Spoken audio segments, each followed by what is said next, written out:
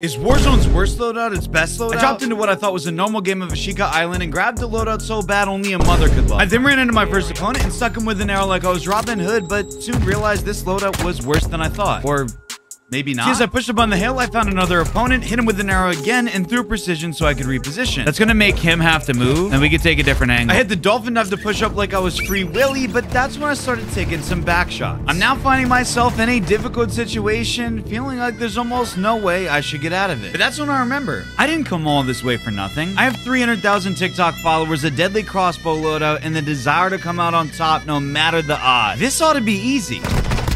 Oh! But something seemed a little bit off to me. Does this name ring a bell? Wait, is that Timmy2Cans? You are sick! It's Timmy! Wait, it's... Wait! Only problem was I was about to run into another streamer, Tim the Tap Man.